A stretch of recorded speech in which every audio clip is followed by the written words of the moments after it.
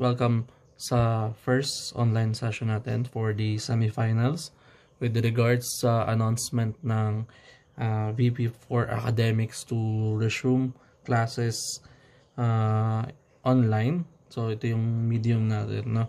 So the first topic that we will discuss for our subject, Mechanics of Deformable Bodies, is the shear and moment in beams.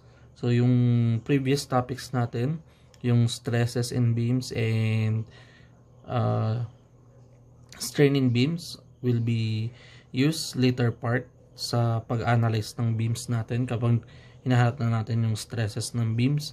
So for now is proceed muna tayo sa pag-introduce sa inyo kung ano yung mga forces o internal forces na nag-act sa beams natin. So for this session, this will be the breakdown of our topics. So we will be first having the introduction.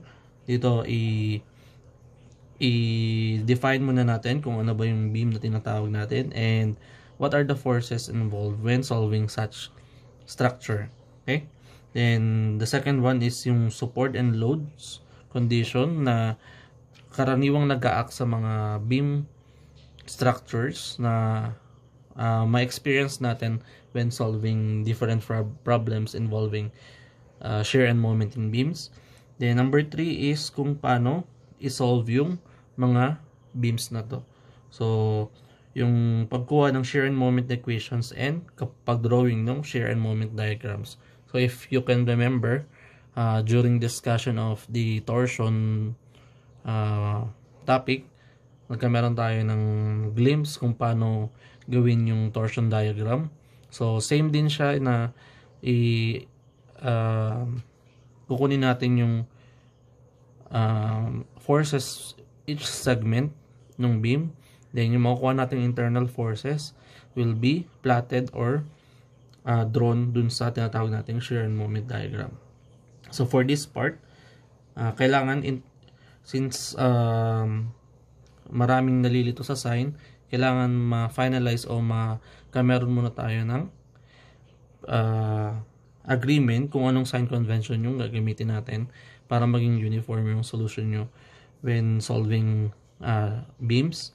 Then yung yung kasunod niya is yung procedure kung paano determine naman yung shear force and bending moment diagram. So meron tayong mga steps kung paano isa-solve siya. So itong sa procedure, mas ma-appreciate natin siya when we apply it sa solve problems. Okay? So to start our discussion, so let's first proceed with the introduction. So introduction is to first define kung ano ba yung beam na tinatawag natin. So sabi, beam refers to a slender bar that carries transverse loading. Transverse loading, ibig sabihin, yung applied forces natin are perpendicular to the bar. Okay? So kung halimbawa, sabihin natin, ito yung bar natin. So horizontal element, usually yung mga bar natin o beams natin. Bawa, yan yung beam natin. So nagke-carry siya ng transverse loading. So kung transverse loading siya, ito yung axis mismo ng beam natin. Ito yung axis niya. So kung sinabing transverse loading, yun ay perpendicular to the bar. Okay? Naka-perpendicular. So kung ito yung axis ng bar natin, ito yung cross-section niya. Halimbawa, ito yung cross-section niya. Kung titingnan mo siya dito sa harap niya, ito yung cross-section niya. Okay? So yung transverse loading, perpendicular. So ibig sabihin, ito, yan yung mga load na nag-act sa kanya. So naka-perpendicular siya. Ano? So pwedeng halimbawa, uniform load. Okay? Mga ganyang cases. So kung medyo hindi pa naintindihan to later, sa example, and sa pag-identify ng iba't ibang klaseng support and load conditions, mapapakita natin to, no? Okay? So ano pa? So beam daw, sabi, the internal force system consists of a shear force and a bending moment. Okay? So shear force yung makukuha natin upon calculating ng shear and moment ng beams. So makukuha natin yung shear force and bending moment. So bakit mahalaga makuha yung shear force and bending moment?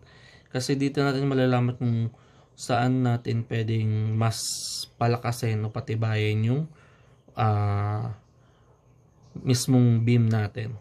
Kasi may mga certain locations na mas critical siya kumpara dun sa iba.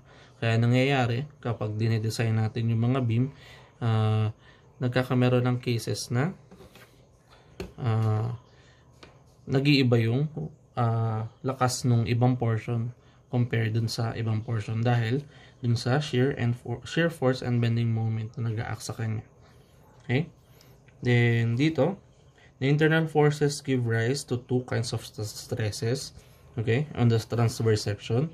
So yan, so may stresses daw tayo makukuha. Since meron tayong force na nakuha, shear and bending moment, may makukuha tayong dalawang stresses na tawag na normal stress na caused by bending moment, okay, and shear stress na dahil dun sa shear force.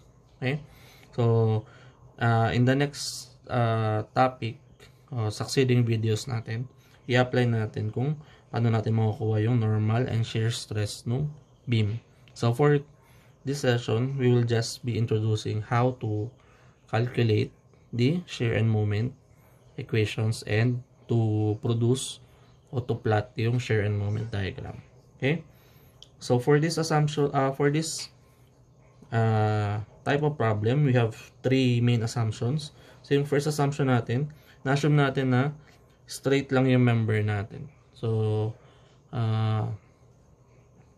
as is naman yung definition niya na hindi yung cross section natin along dun sa length niya is straight lang siya. Okay? Kung meron man ng certain cases na may inclination, so ibang treatment ng pagkuha ng shear and moment diagram yun. Okay? Pero as an introduction for this topic, we will just be dealing with straight members. Then, kailangan daw yung dito sa topic na to, symmetric yung cross section natin. So, ibig sabihin, all throughout nung length niya, hindi nagbabago yung cross section. So, kung halimbawa, ito yung beam natin. So, meron tayong support na tinatawag. Dapat halimbawa, pag nag-cut ka ng section dito, tapos nag-cut ka ng section dito, kailangan, kapag tinignan mo yung harap niya, sumilip o tumingin ka dito sa harap niya, kailangan pareha siya ng dimension o hindi nagbabago yung size niya. Kung square siya, square din dapat siya. Halimbawa, mayroon tong side na AA, dapat AA din ito. Okay? Then yung last is dapat made up of homogeneous linear elastic material. So, ibig sabihin, hindi pwede for this introduction na magkaiba ng material yung example natin. Okay? Okay. So, that's it for our introduction. Then, let's move on with yung sa support and load conditions ng mga beams. Okay? So, support and loads. So, beams are classified according to their support. Okay? So, dito sa reference na ginamit ko, there are 6 types of beams. So, yung first 3, this one. So, this simply supported beam, cantilever beam, and overhanging beam. These beams are as shown dito. So, isa-isahin natin yan.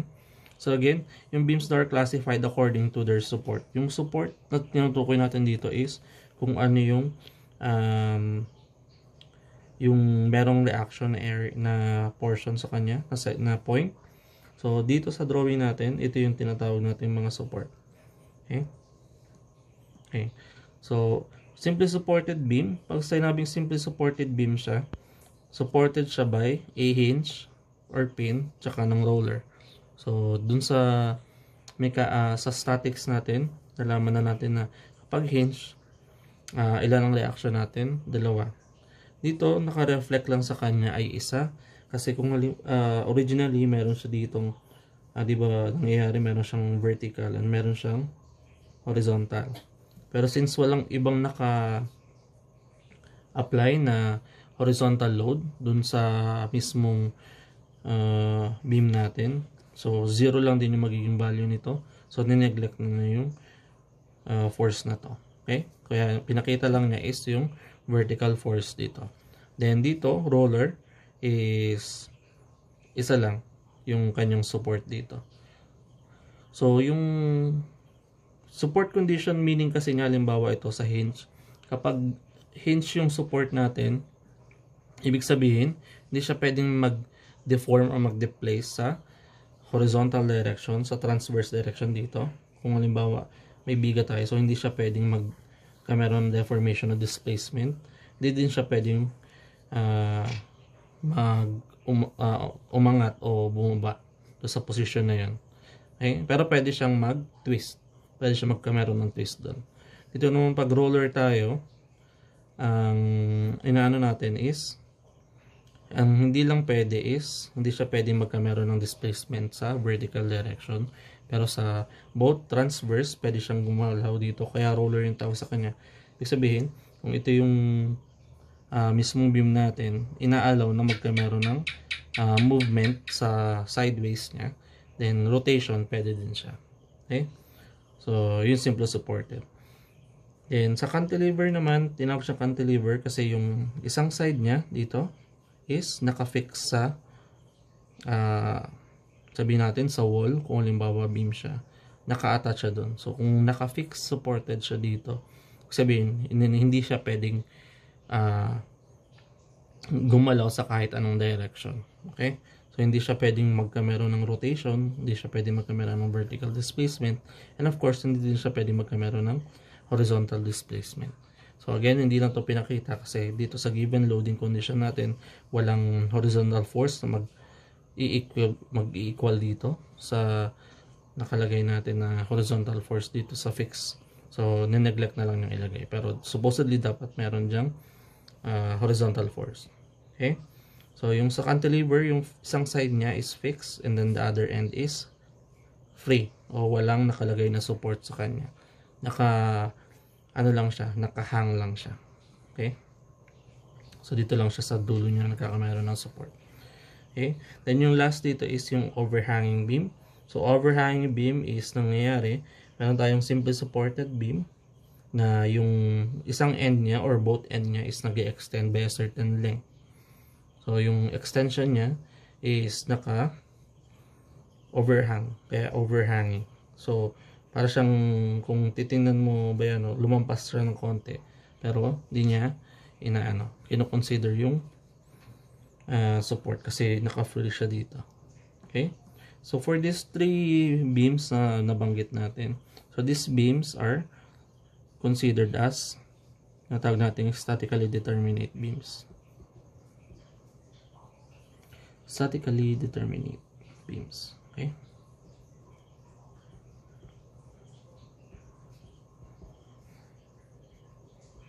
Okay. Statically determinate beam ang tawag sa kanya kasi pwede natin makuha yung mga value ng reaction na yan by using yung mga equilibrium equation natin, yung summation of forces x, summation of forces y, then yung summation of moments. So by using these three equilibrium equations, we can already solve these reactions, which is napaka crucial para sa pag-solve ng beam and ng shear and moment diagram kasi it will depend dun sa support reaction nyo yung magiging values ng shear and moment ng beam nyo dun sa length nya. Okay? So yung other three na klase ng beam, so ito, so we have natawag na prop cantilever beam, fixed or restrained beam, and yung last is continuous beam. Okay? So sa prop cantilever beam, so yung kanina di ba meron tayong cantilever beam, fix yung isang end, then naka-free yung isang end. Naging prop siya kasi nagkameron siya ng roller support dito sa other end niya. Okay? So kung roller yun, may isang reaction dito. Then again dito sa fix natin, meron tayong tatlo. Okay? Then sa fixed or restrained beam, yung both ends are fixed. So, tig-tatlo sila dito. Okay? So, meron silang horizontal dito. So, since yung horizontal dito will cancel out lang, kaya hindi natin pinakita. Then, yung last is continuous beam. So, ibig sabihin, more than 2 yung klase ng support na nag-a-act sa kanya. Okay? So, kung kanina statically determinate yung tawag, ito is, ang tawag naman sa kanya ngayon is indeterminate beams. Statically indeterminate. Indeterminate beams. Okay? So, kasi, nagkameron ng redundant na mga support.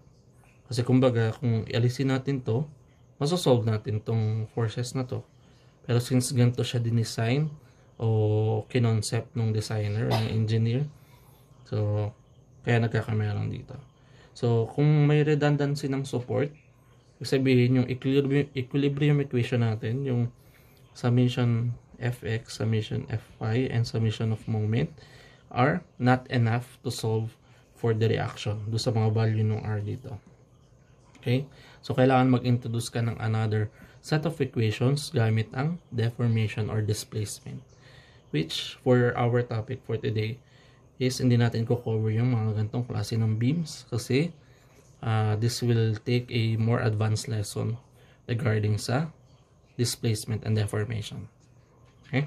So pinakita ko lang yung type ng beam na to para pag nakita nyo sa problem, alam nyo na hindi siya pwedeng i-solve ng equilibrium equations alone. Okay? So you have to have a knowledge of how to get the displacement equation, to use it to identify the remaining reaction forces dun sa beam natin. Okay? Okay, next is dun sa topic natin is yung sa shear and moment equations and shear and moment diagrams. Okay? So, papakita natin dito. Okay? So, third part. So, shear and moment equations and shear and moment diagrams. Yung first is to establish lang muna natin yung sign convention natin all throughout nung pagsasolve ng mga problems. So, as is naman yung nakalagay dito. So, maybe I'll send the PDF file of this printed out copies para mayroon kayong copy sa inyo, no? So, inando lang natin na ang pagdating sa sign convention ng shear and moment diagram, kino-consider natin positive is dito, kita natin dito. Pag kino-consider na yung shear and moment diagram, na yung downward natin is yung positive and yung moment natin na clockwise o yung couple na clockwise ang positive.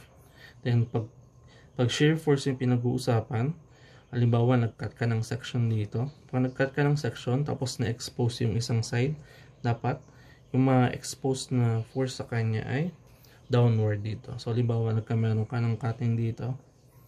So kinat mo to. Yan, kinat mo yan. So mangyayari, diba, pinutol mo. Pag pinutol mo yan, dapat ang mangyari sa kanya, kung ito yung original beam mo, tapos pinutol mo, at ang mangyari sa kanya is, gumanyan siya, pa nag-shear siya. Okay? So, ibig sabihin, pag idodrawing ko yung free body diagram nitong isang side na to,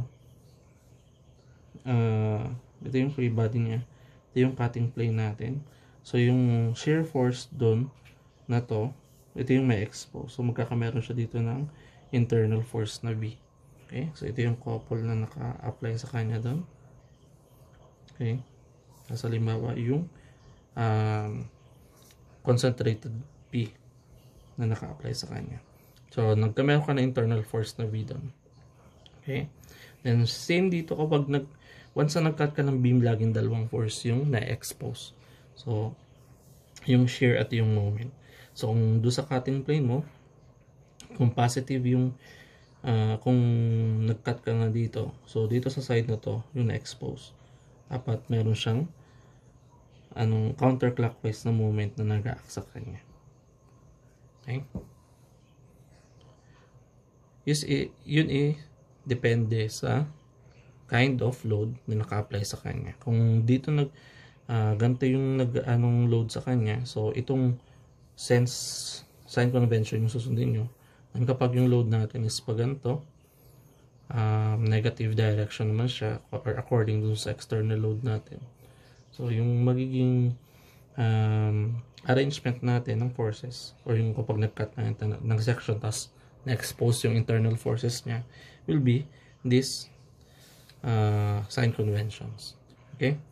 So, later, i-apply natin yung gamit nitong sign convention sa pag-solve ng example. So, proceed lang muna tayo dun sa next na part nitong sa section 3 natin. Okay? So, yung next is, after ng sign convention is to determine yung procedure kung paano natin determine yung shear force and bending moment diagram. Okay? So, yung first napaka-importanting job is first to compute the support reaction nung given beam natin. Okay? So, kung medyo nagkakameron ng difficulty in solving support reaction, so please review your statics mechanics, no? Statics of deformable bodies na subject to practice yung pag-identify ng mga support reaction kapag may given na external load. Kasi once na na-identify natin yung support reaction, the next is to divide yung beams natin into segment depende kung ilan yung load na naka-apply sa kanya. Okay? So, divide the segment. Okay? So, later, step by step natin to sa example. Tapos, number 3 is to introduce an imaginary cutting plane within the segment. Tapos, yung location ng imaginary cutting plane na yun is distance x from the left end of the beam. Okay? So, halimbawa, meron tayong simply supported beam. Okay? Ito. Tapos, halimbawa, since ito, one segment lang to, yung divide the beam into segments, yan, one segment lang siya. Tapos, introduce tayo ng imaginary cutting plane. So, ito yung imaginary cutting plane na sinasabi natin. Okay? Nag-cut tayo nun. Tapos, yung distance itong cutting plane na to will be x from the left of the beam. So, from dito sa left niya, pupunta dun sa cutting plane natin. Ang distance daw niyan ay x. Okay?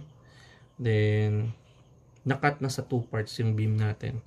Usually, by practice or by examples, ang laging kinoconsider nating side is yung left side kasi andun yung focal point o yung origin ng location ng cutting plane. So, laging kinoconsider natin is yung left side ng cutting. Pero, pwede mo din i-consider yung right side.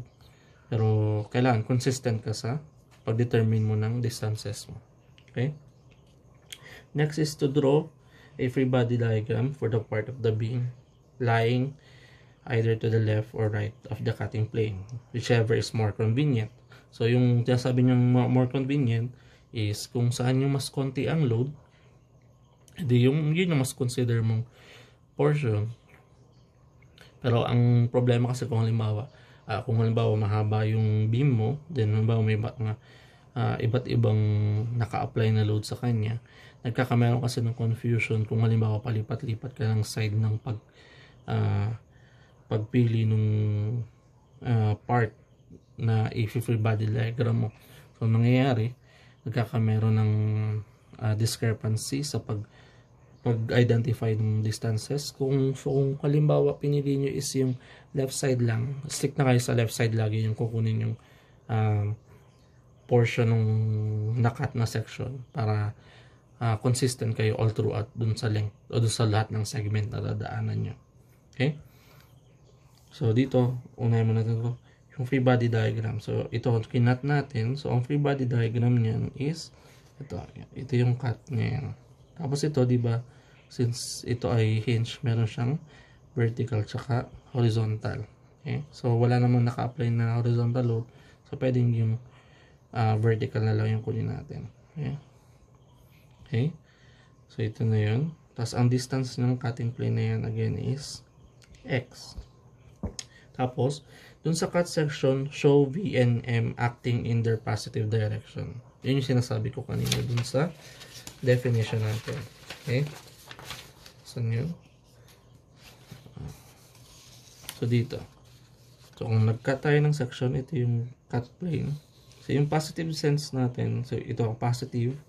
Tapos, pag sa shear, ito yung side na pinili natin. So, dapat dito, may nag-act na positive na force. So, kuha akong ballpen.